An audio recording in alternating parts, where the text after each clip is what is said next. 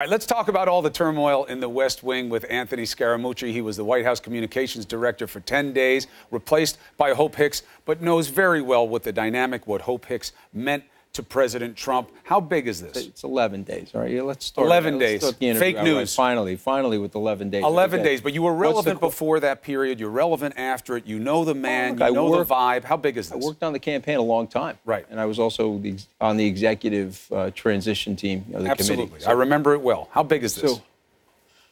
Well, I think it's a big departure in the sense that this is one of the president's closest friends, aides, loyalists, somebody that understands the heartbeat of the president, understands his personality, and also is, she's incredibly good at guiding people. And I will tell you this about Hope. And Washington's a rough place. We both know that. There's not a malicious bone in Hope's body. I mean, she's just a wonderful person, always trying to do the right thing, cares about everybody, not interested in the conflict, not interested in the ego rub and the internet bashing that I experienced or other people have experienced. Now, on the plus side, people... It's a big loss for the president. People close to the president say the untold value of Hope Hicks wasn't about communications. It was about external communications. It was internal. Her ability to say to people, do not come at the president this way on this. He's angry about this. He doesn't want to be told about that. And that was very valuable for people trying to negotiate his mood around him. I think some of that's probably true, but here's the other thing is that, I think people always felt that she was very fair and very honest. So if you went to her with something and you said, okay, what do you think of this? She would give you a very honest interpretation. It was none of that political nonsense or trying to, sense the tea leaves of the situation. So I have an enormous amount of respect for her. She's going to have a phenomenal career. My agent called me last night. He's like, you got to help me get Hope as a client, that sort of thing. I mean, she's gonna do anything she wants. I'm sure that all of you guys will find avenues to success after being part of this situation. But on the negative side, she says that she did tell some lies for the president. She said that there was no communications between anyone from Trump and Russians. She underplayed the situation with that meeting and the drafting of the response there, too. The Rob Porter thing was a debacle of epic proportions. So let's unpack each one of those things. Okay, but let's start with the white lie. So I would submit to your viewers or anybody in America or around the world, tell me the person that hasn't told a white lie. I'll identify that person as the biggest liar in the room. And so here's what happens in Washington that I absolutely can't stand. She's in a closed-door session. They're asking her stuff. It's under oath. You know how important that is. So do I. The integrity of every sentence, every syllable. They ask her if she told any white lies. She said yes, probably. I don't know. I wasn't there. And then they pick up the phone, Chris, and they drop a dime on her.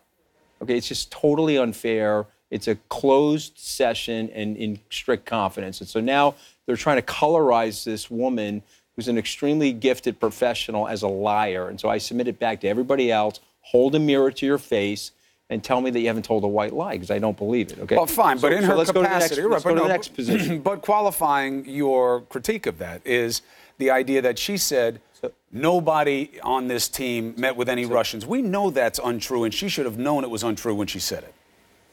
Okay, well, I don't know... I don't count that as a white lie. Okay, so I don't know the exact facts of that situation, whether she knew it or she didn't know it, so I can't really address that. What I can address is her integrity. She said it to the Times 2 days after the election. She knew. I got it. And Maggie's here, and Maggie will be able to address that. She'll be able to tell you, call a ball and strike on that.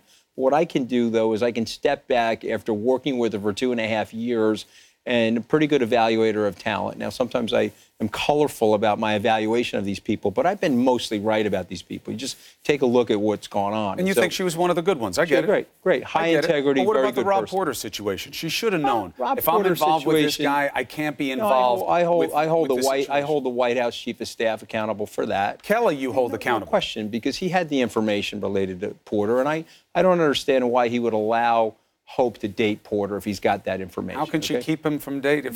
No, my point is, come on. Not their dad. He had the information. He tried to cover up the information. He tried to get other people inside the White House to cover up the information for him. You believe Kelly covered up the information about the... I do. Because that's not what the White House says. The White House says as soon as he found out, he acted on it. Right. Well, I don't believe that. Is that another white lie? Well, you got to ask him. Have him sit in the white chair and ask him if it's a white lie or not. You'll be able to figure it out quickly. But, you know, the Rob Porter situation for me, I liked Rob. You know, I've been asked even by the president, did I see any of that indication in Rob? I didn't. But there was an FBI dossier on Rob, and people knew about it. And so, you know, look, I mean, look. So how does Kelly survive then? Why was he allowed? Why didn't he get the berating that Hope Hicks got? This is how it works, okay? It's going to be up for the president to decide that, okay? I guess he's an honorable Marine, and so he's got to look at himself in the mirror and say what he knew and when he knew it. But I'll tell you what I don't like about it, okay? I talked a little bit of smack about two guys that we were trying to get rid of. He fires me in 5 seconds. These guys are smacking up their wives, and he's trying to figure out a way to keep them inside the White House. So it's very dishonest to me. So is it a personal grievance that's motivating you, or do you think as a matter of honor and duty, Kelly needs to go? It's a cultural grievance, because I've sat in this white chair with you over the 6 months after he fired me and said nothing but good things about him. I have no problem with him firing me. Everybody has an opportunity and the right to change their staff, particularly when they're the chief of staff. But this is a cultural thing, okay? The morale inside the White House, you're a great reporter. You've got great reporters on staff here. The morale's terrible. And the reason why the morale's terrible is that the rule by fear and intimidation does not work in a civilian environment. And so here we are.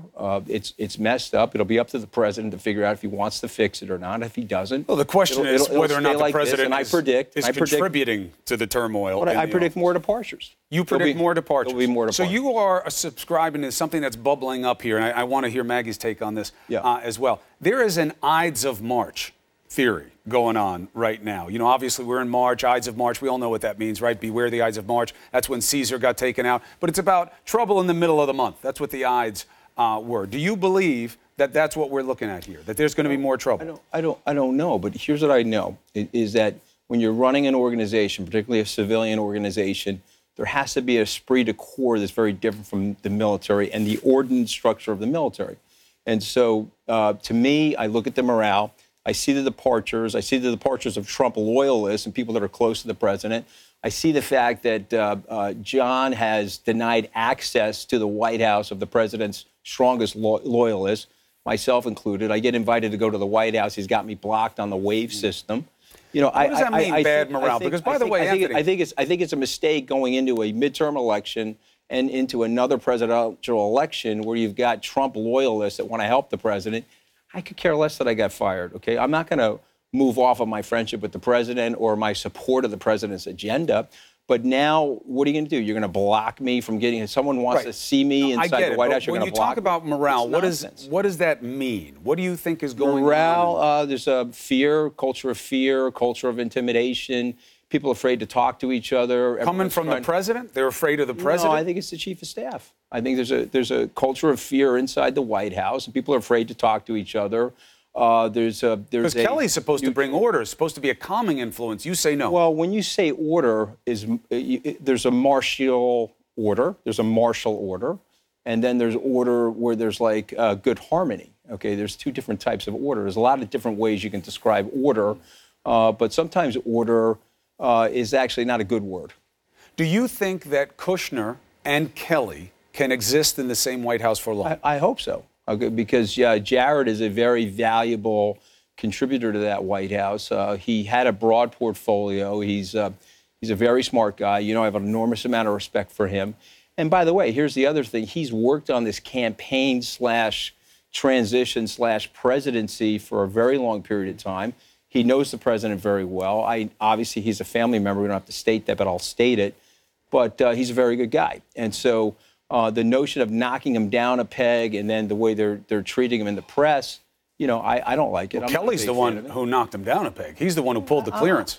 I'm not a big fan of it, okay? My impression... You don't think they should have pulled his clearance? I don't know, but my impression is, from talking to people very close to Jared, that he believes that he has the ability to get that clearance. But I think there needs to be an examination as to why he's not getting it. Would you take that meeting with Apollo Capital?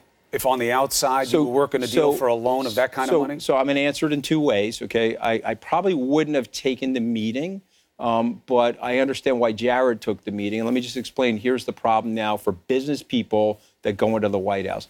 The system is set up really to block business people. I had to sell my company to get the OPL job, okay, a $228 million company which has now been tied up in CFIUS for 15 months, okay? So that's CFIUS is the vetting administration that looks at those kinds of deals. I sold it to a large cap global company, happens to be based in China. So now I have to wait 15 months for regulatory approval or disapproval, okay? Right. Never asked for a favor. I just wanted the process to start. But as it relates to being a business person, Jared had probably loans outstanding from those companies prior to his arrival inside the White House. And so now you're in a very tough spot because of the way the rules and ethics are made. They're literally designed, Chris, to block entrepreneurs and business leaders from entering the system. Lawyers, academics, people that don't have strong intertwined business ties, it's a very different situation. Right, but one, you know that there's a military general, right? Or but you know there's good reason for that. Money or any business in it. The good reason for that, Anthony, is exactly what we're seeing. 184. Look, you know Apollo Capital very well. That is an unusual bridge loan, $184 million that they put out. The guy wanted to work by the reporting on their own portfolio. Okay. That's an unusual one. It's a healthy one. The guy had interest in working in the administration. You come and you meet in your capacity as a representative of the United States government, and then you allow that to happen. Citicorp, same deal. You allow that to happen. When you analyze these things the way and you characterize them the way you just did, okay. I understand the point that you're making. Semblance of impropriety is the standard for ethical conflict. I understand the point that you're making, and I understand the issues around conflict. But I'm saying something that's way broader than even Jared Kushner or tons of business people work in there before. You can put your shares in things. You can divest. You can do different things if you want to serve the public. It's Chris Paulson, when he came in and it took us through the entire depression. Okay, well, hold on a second. Paulson's in a publicly traded company. Right.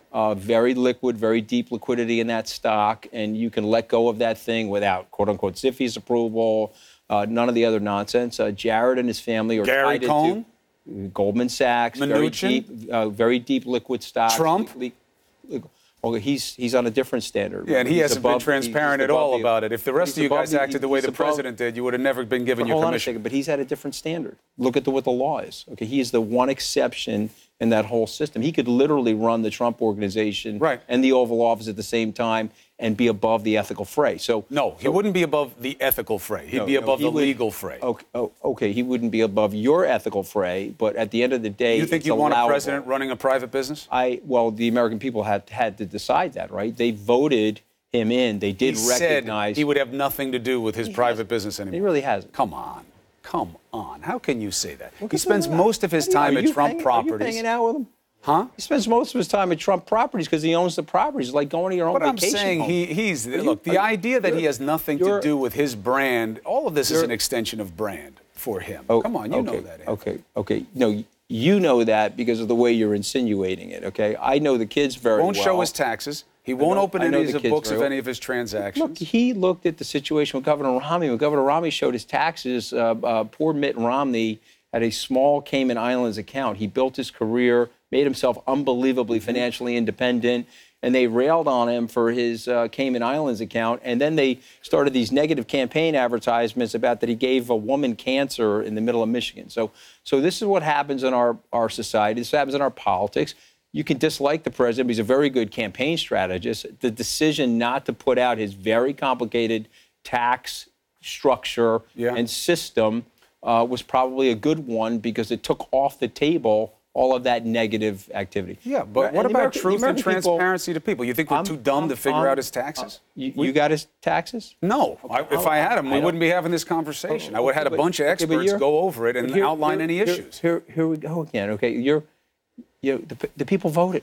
They looked at the president. They didn't have full information. Warts and all, but they had full information. And now we're steeped in an investigation Chris, that largely is looking at exactly the things they don't know about. They had full information that they didn't have full information.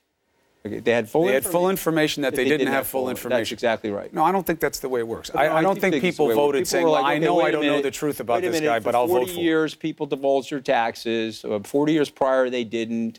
This candidate made a decision not to. Am I going to vote for him, yes or no?